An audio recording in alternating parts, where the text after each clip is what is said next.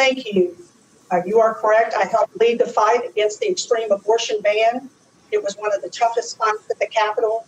And I strongly believe that your reproductive health choices are between a woman, her family, her doctor, and her God.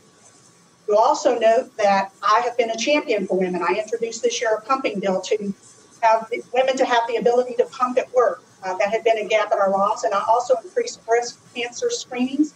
And I also was a co-sponsor of the Equal Rights Amendment.